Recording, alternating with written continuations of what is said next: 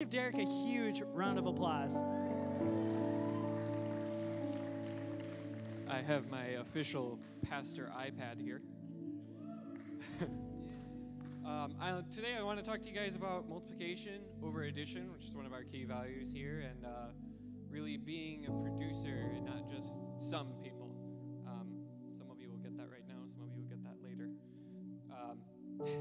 Addition, some basic definitions. Addition is the act or process of being something to something, adding something to something else. A synonym actually is introduction.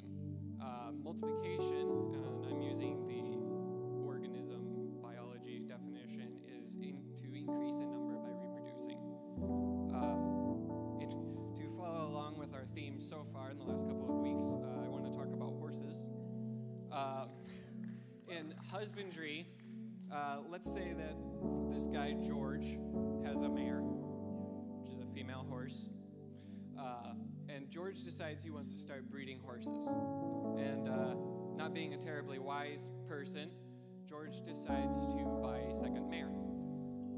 And needless to say, he doesn't get anywhere.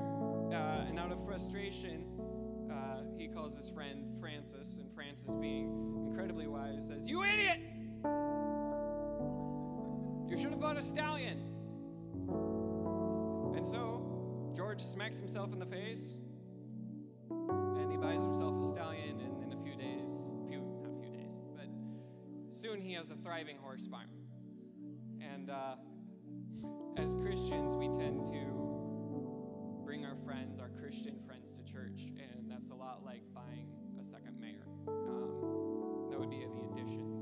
And we need to be multipliers, so we need to start bringing our unsaved friends and developing our unsaved friends and bringing them and really multiplying in the kingdom. And that's what God calls us to do.